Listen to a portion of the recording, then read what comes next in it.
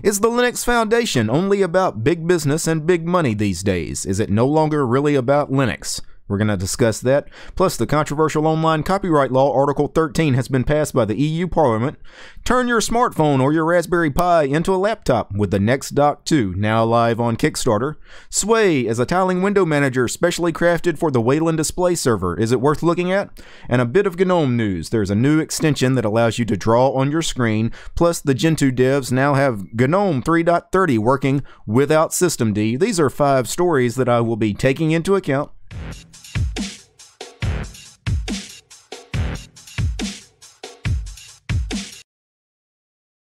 And the first story on the docket tonight is the Linux Foundation all about big business and big money these days? Are they no longer really about Linux?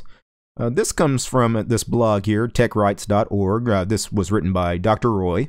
The Linux Foundation is not about Linux. And in his summary here, I'll read briefly. The Linux Foundation objectives and missions do not resemble what the Open Source Development Labs was founded to accomplish. This puts at grave threat the raison d'etre of both GNU and Linux.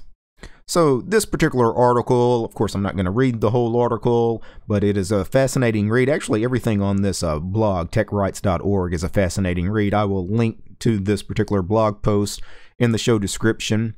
But in this particular article, he writes that the more that he writes and criticizes the Linux Foundation, the more feedback that he is receiving from other people who also are very critical of the Linux Foundation, people that have worked with the Foundation and have some misgivings about what the Linux Foundation has become these days.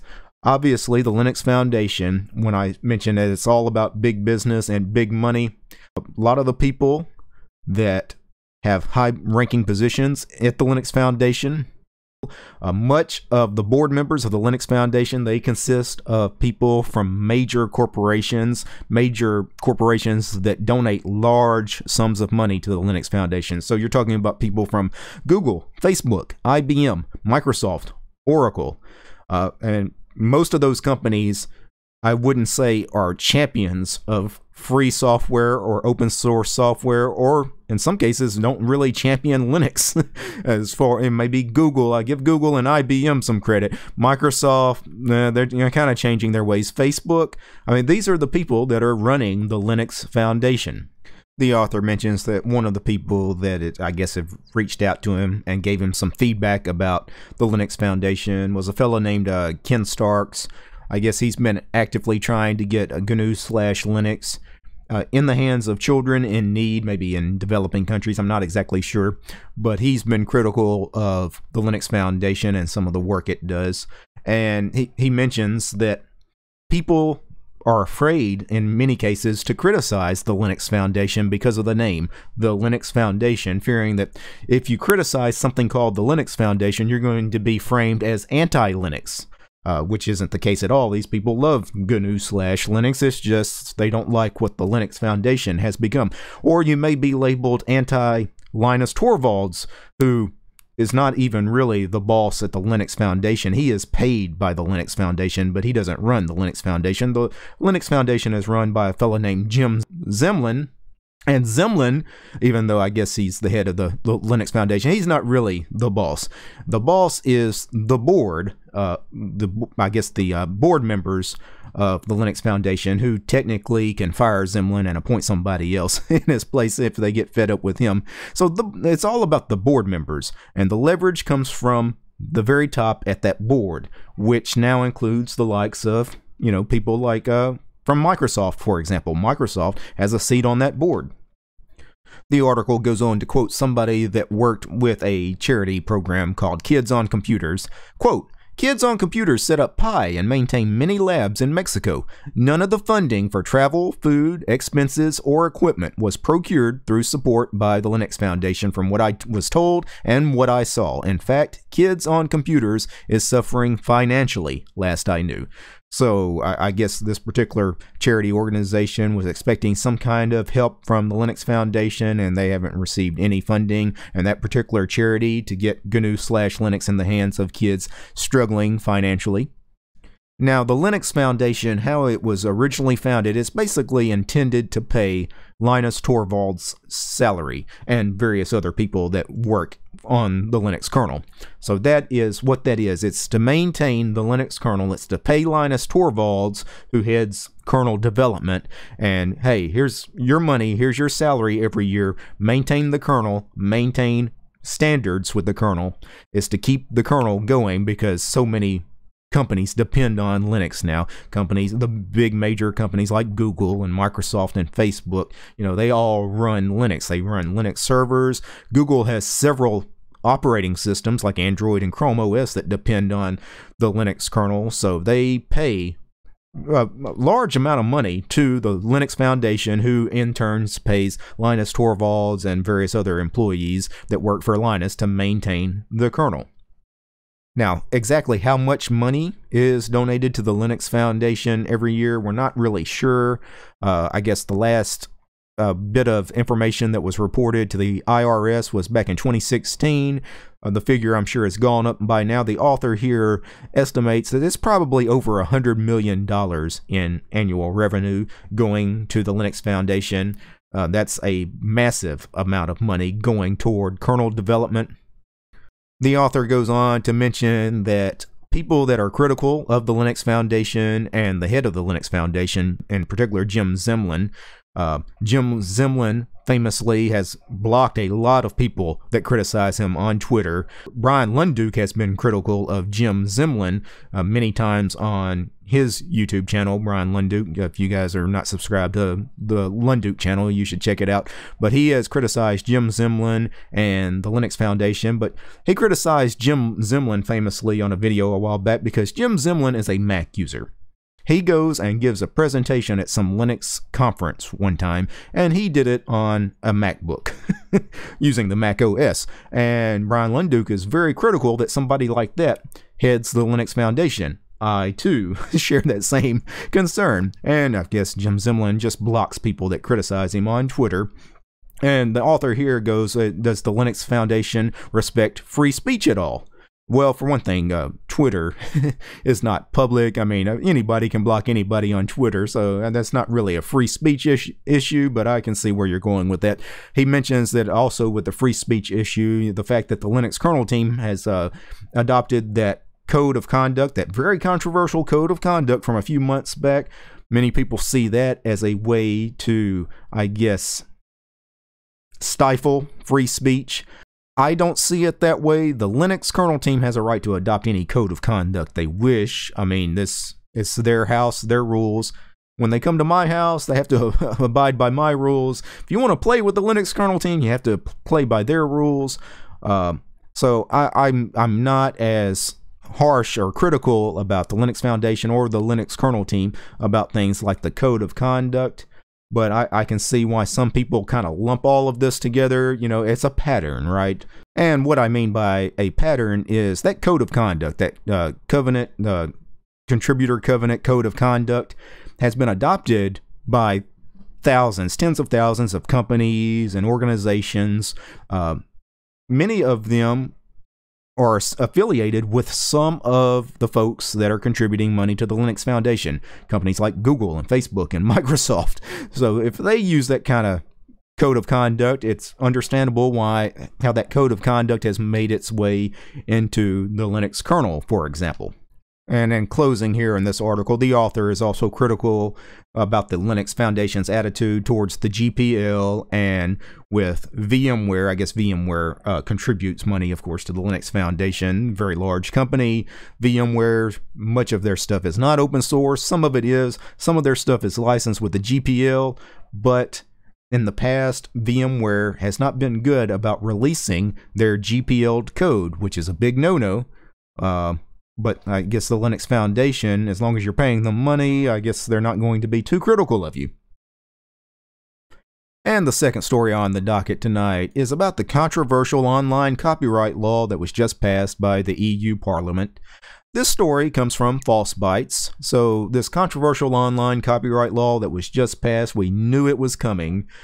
This was just passed yesterday, which was Monday, March 27th, 2019. The European Parliament passed the EU copyright law, and namely, it contains two clauses that really have the internet kind of in an uproar. Those are Article 11 and Article 13. Let's start with Article 13. Article 13 will enforce strict copyright measures over really everybody, but in particular social media companies, YouTube, Facebook, Google, Twitter, Reddit, things like that.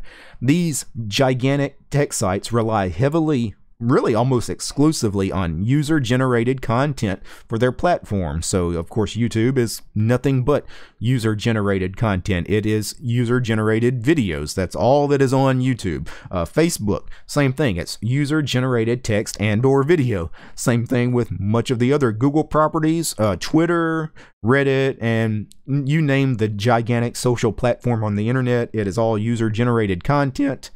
Now with Article 13 basically wants to implement these really strict copyright rules over what is considered original work and for any small or independent artists. So Article 13, not too many people are in favor of Article 13. If you ask just anybody about it on the internet, nobody was really in favor of this thing except for the big record companies and the film industry, who are always for these these kinds of things, because it prevents any of their original work from being used without their permission. Well, you're like, well, nobody could really use their work without their permission before. I mean, there's already laws on the books, everywhere about this sort of stuff. Yeah, there is, but Article 13 takes things a step further. No longer can an independent artist, such as myself, on social media make parodies, reviews, memes out of the content that these record companies or these film companies. I can't make a parody video about some movie I saw, or a parody video about some song, or I can't even review like the latest hit song or anything like that on video anymore. I can't make a meme out of anything. Moving on to Article 11. Article 11 may be even worse than Article 13. Now any content you put on the internet essentially has to be new content. It cannot represent creative property theft. And again, you're like, well, there's already laws on the books about this sort of thing. Well, what they're talking about here is the curation of news on the internet without the permission of the publisher. Like this show I'm doing today. I'm going to link to a bunch of news articles that I talked about. Is that okay? I'm not sure. I'm not exactly sure how these new rules are going to affect things like videos about news, or about other news like blogs talking about recent news stories. I don't know where we go with this, and I'm not sure if some of these websites, things like YouTube, for example, that I'm on today, Facebook, Twitter, I'm not sure how they are going to survive with these new rules. Because no one is, I would no longer be able to do taking into account every week. If I have to go get permission from the people that publish the articles that I discuss on the show. And that's basically what Article 11 is stipulating. It leaves, according to the article here, let me read this. Supporters of this article argued that Google, in particular, incentivizes clickbait articles and thus leaves no room for the proper old-school investigating journalism. So they're blaming a lot of the crap, the clickbaity articles and the clickbaity videos and everything you see on the internet, as the reason Article 11 is needed, because those clickbaity kind of articles, they, I guess, deter from people doing proper old-school investigative journalism. I think that is a stretch. So who exactly is going to go and ask for permission from these people to, use their news articles or whatever? And if they require payment, who pays them? I guess essentially Google would have to pay the news site before it could share news on the Google platform, and same thing with Facebook, same thing with Twitter. So I'm not exactly sure. Like I said, the new law just passed yesterday. We'll see how this affects us going forward. I'm kind of curious. I already got an announcement the other day when I logged into YouTube about the passage of Article 13. I'm not exactly sure what the new rules, how this is going to affect people like me, content creators like me. And the third story on the docket tonight is the NexDock 2. Now you can turn your Android phone or your Raspberry Pi or your tablet, well, small form factor devices. Now you can turn them into a laptop with the NexDock 2. Now, I thought this was a really neat piece of tech. And it's a Kickstarter program, and I will actually show you the Kickstarter page here for the NexDock 2, but I'm going to check out the article here about it at OMG Ubuntu. So the NexDock 2 basically is a laptop. This is a laptop, you guys that are watching the video here. It is essentially a laptop. It doesn't have an operating system or anything. It is basically a laptop shell, right? It's got a keyboard and, of course, the display. But what actually is the operating system? Well, it is whatever device you plug into this.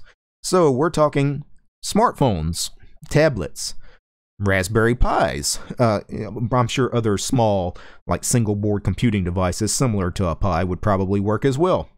So this is a really, really neat concept. Apparently they've already done this once before. That's why this is the NexDock 2 rather than just the NexDock. I guess they had a previous project called the NexDock that was also a Kickstarter campaign, and it was successful, and they actually shipped devices. The NexDock, the original one, was a 14.1-inch laptop shell, no computer inside. They successfully crowdfunded that back in 2016. The NexDock 2 is 13.3-inch display. It's a laptop shell that turns smartphones and small form PCs into full-fledged computers. What exactly does it have? What doesn't it have? Obviously, as you can see, it has a keyboard and the display. Does not have a CPU, does not have RAM, obviously no graphics card or anything like that. Does have speakers, built-in speakers, so you can get audio. It does have a trackpad as well. Other than that, everything else, whatever the device you plug in, that is the actual hardware. And the neat thing now that mobile devices in particular are becoming more and more powerful, that's why this kind of makes sense. And also, the really neat thing about this just being a laptop shell rather than actually having physical hardware inside it, CPU and RAM and graphics cards and everything, those things get old and obsolete rather quick. In a few years, if this was a beefy kind of machine, it will be mediocre at best in about 5 years. But because this is just a shell and it powers whatever device you plug into, you're always potentially could be running the latest and greatest hardware. Well, when your phone contract runs out in a year and you get the newest iPhone or the newest Samsung, whatever, just plug that sucker into the laptop shell here and you have successfully upgraded that machine. So anything that can be connected to an HDMI port will, in theory, work on the NexDock 2. So that's why the Raspberry Pi is a neat little form factor to plug into this thing. I own a Raspberry Pi myself. I actually wouldn't mind funding this and maybe receiving one of these. The price is also pretty reasonable. By the way, the Kickstarter campaign, they have a goal of $50,000. Early bird pricing, of which is $179, scores you one of these NexDock units. And that is incredible. So that's the early bird pricing. Later pricing, I think you probably need to add about $100 to that, probably closer to $300 for the laptop shell. But those of you that want to contribute early, and I may actually do this, so I will link, of course, to the OMG article about NexDock 2 and, of course, the Kickstarter campaign. The Kickstarter campaign, by the page here, goes into great detail about the NexDock 2. Some fantastic pictures. They also have a really cool video that shows you the device in action. And the fourth story on the docket tonight is about a tiling window manager. You guys know I cover a lot of tiling window managers on my YouTube channel. I don't think I've ever really done a story about a tiling window manager on the Taking Into Account series, though. And the reason I wanted to cover this one is Sway. Sway is a tiling window manager that was built especially for using with Wayland, the Wayland display server. So for those of you that want to use Wayland rather than X11, here's a window manager that will work just fine for you. So this article comes from It's False. Sway. Sway is basically an i3 clone. It is almost exactly like i3 in every way. It's just, i3 rewritten to run on Wayland. Now, Sway just recently had their 1.0 release, so their official 1.0 release. Sway has been around and kind of popular for the last couple of years, but it was always seen as kind of beta software. Now they have officially released what they're calling 1.0. Now, what is a tiling window manager? For those of you that are brand new to my YouTube channel here, or you're not familiar with what a tiling window manager is, it's a window manager that places windows on your screen in a tiling fashion so none of them ever overlap. This is completely different than most other window managers you're used to using, because those are floating window managers where the windows, you can float them on top of each other. So a tiling window manager is really neat. Tiling window managers are usually keyboard driven, almost exclusively keyboard driven. So the mouse is not really needed at all in a tiling window manager, although you can use the mouse to do some functions if you so choose. According to the project website, Sway is basically it's a drop-in replacement. They call it a drop-in replacement for the i3 window manager. So it's basically i3 for Wayland. So Sway supports all the i3 settings and key bindings. It's designed to work on both Linux and FreeBSD. And if you're moving to Sway from i3, there's a wiki page that will help you make that transition. So the 1.0 release looks like that to get to this point, it took over 9,000 commits and 100,000 lines of code. Wow, that is definitely not a suckless project. According to the release notes, Sway is 100% compatible with i3, i3 gaps, i3 bar, etc. There were a few features that i3 has that did not make it into Sway. Things like the layout, save, and restore feature that i3 has, because that only really makes sense on X11 systems. There's no way to do it on Wayland. Now, the reason I wanted to mention this story today is because people keep asking me, because I try out all these tiling window managers, different tiling window managers, things like DWM and Herbst Lift WM and Xmonad and Qtile, i3. People keep asking me, when are you going to take a look at Sway? I have people beg me, man, you got to take a look at Sway. I'm using it and I love it. Will you please show Sway on the channel? I use an NVIDIA card. And NVIDIA, to do like these videos, to record in OBS, to make my weekly taking into account show, for example, I use the proprietary video drivers on my NVIDIA card.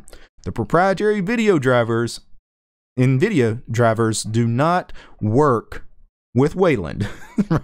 So there's no point in me taking a look at Sway, which uses Wayland, if I can't use Wayland. I can't use Wayland and use my video card with the drivers I want to use and have to use. I have to use the NVIDIA proprietary drivers to do my YouTube channel. So no, I can't take a look at Sway. I mean, I could. I'd have to, but it wouldn't be a good look. I would probably have to take a look at it maybe in a VM. I couldn't live in Sway. Like when I check out things like Xmonad and Herbst Lift and all these other tiling window managers, you guys know I switch to them and live in them for a month, a few weeks. I can't, there's no way I could live in Sway. It's just not possible, not with the work I have to do. So that is why I haven't done anything with Sway on the channel yet. Maybe I will at some point, but Wayland has to get to the point that is usable, at least for somebody like me, an NVIDIA user. And right now, it's just not to that point. And the fifth and final story on the docket tonight is really two different stories. I combined them into one story because I don't give GNOME a lot of love on the channel. I'm not a GNOME user. You guys know I don't like big, bloated, heavy desktop environments like GNOME, and GNOME is big, bloated, heavy. But I thought these next two stories were kind of interesting, so I wanted to share them. So from OMG Ubuntu again, draw on your screen with this neat GNOME shell extension. So there is a new GNOME shell extension that lets you draw on your screen, and there is a really neat screenshot. I guess Joey, the author here, he drew these words, everything you see on the screen, and the pink underline and the pink dots here where he circled something on the screen. That's really, really kind of cool. I could actually see a use for this. This isn't just something to be kind of cutesy with, although it could be a fun little thing to play with too. But I could see, why you might want to, before you take a screenshot of something, circle something on the screen. For the kind of work I do, if I was a GNOME user, I would actually find such an extension kind of useful. So the available tools for this particular extension includes shapes. You can draw things like rectangles, circles, etc., lines. So you can draw a straight line, freehand drawing, of course, and then adding text. And you have a variety of colors to choose from. So first thing, you have to be running GNOME Shell 3.26 or later. The extension will not work on the older versions of the GNOME Shell. If you're using Ubuntu 18.04 LTS or later, you're good to go. If you're using a previous version of Ubuntu, something prior to 18.04, you're probably not good to go. So, assuming you have the relevant parts needed to install the GNOME extension on Ubuntu, and he's talking about Ubuntu specifically here at OMG Ubuntu, all you need to do is head to the extensions page below, and he links to where you can go grab the extension in the article. You just go to that page. On that page, there will be an install button. You just click on it, and you got the extension. Away you go. The other bit of GNOME news I wanted to share, because I wanted to give a shout out to people that do really good work, and the Gen 2 devs. So this was posted just yesterday. GNOME 3.30 is now available in the Gen 2 Linux testing branch. So starting with this release, GNOME on Gen 2 once again works with OpenRC. OpenRC is the init system that Gen 2 uses. They do not use systemd. They've been on OpenRC forever. They have no plans ever to move off of OpenRC. They probably would never move to systemd for ideological reasons. But the GNOME devs, for some reason, GNOME has some pretty hard dependencies. One of them is systemd. You have to be on a machine that uses systemd as the init system to run some of these later versions of GNOME. And some of the recent versions of GNOME are broken on Gen 2 because they have that systemd dependency. You can't get it installed and working without systemd. Well, the Gen 2 devs have hacked on this thing. They achieved this basically through the eLognd project, which is a standalone lognd implementation based on systemd code. It's currently maintained by one of the Gen 2 users. Gen 2 would like to thank Mart and Gavin for the work and all the others that worked on this. So anyway, I thought this was really neat because they managed to, those few systemd requirements that were preventing GNOME 3.30, they were able to basically get this thing working. They were able to implement some replacements for the things that they needed. So big shout out to the Gen 2 devs. Great work. And that was the fifth and final story on the docket tonight. This was Taking Into Account episode 35. I try to release a new episode of Taking Into Account every Thursday, sometime every Thursday. So look for Taking Into Account episode 36 sometime next Thursday. As always, I like to end these shows by reading a viewer question or comment that I get from email or over on Mastodon. If you're not following me on Mastodon, you really should. Mastodon has become my social media platform of choice. Today's question, though, comes from a variety of people on a variety of platforms. Mastodon, the YouTube comments. I did a video a few days ago about a really neat terminal-based internet radio client called curseradio, and it is a Python app, and I didn't have much trouble installing it because I use a Arch-based distro, and curseradio is in the AUR. I just installed it in the AUR. But if you're on pretty much any other distro, you have to install this thing. You have to go grab the source from GitHub and actually install it. It's not hard, though. It's a Python application. There are some dependencies. So I had some of you guys who tried to install it and run through the setup, and it was you were getting error messages in your terminal output. I can tell you some of the stuff you're probably missing. If you're missing a dependency, I bet you're probably missing that one. LXML might not be on your system. And depending on what distro you are, that dependency could be called different things depending on the distro. On Arch-based systems, that particular dependency, that program is Python-LXML. You need to install that to satisfy that dependency. Also, MPV needs to be installed on your system. That should be pretty obvious if it's not. Anyway, for those of you that are not familiar with how to install something that's not in your package manager, so you get this, go to the clone or download link here, and you download the zip file. Download the zip file, extract it, and then there's a file here called setup.py. That's the file that you need to run that should install this thing. If you don't have all the dependencies, though, it tells you here at the GitHub page, the dependencies. If you don't have the the dependencies squared away, though, you're going to get some error messages. It's going to complain to you. But if you read the terminal output, it will tell you what dependencies you're missing. You need to go get them. And before I go, this show was made possible by Ansem, Carlos, Chris, Douglas, Dylan, Leo, Rob, Robert, and Tony. They are the producers of the show. Without them, episode 35 of Taking Into Account would not have been possible today. This show was also brought to you by all those fine ladies and gentlemen, all those names that you see on the screen, that growing list of names that really help contribute and support my work over on Patreon. Without them, again, this show would not be possible. I want to give a sincere thank you to each and every one of you guys. If you would like to support the channel, please do so. You'll find me at DistroTube over on Patreon. All right, guys. Peace.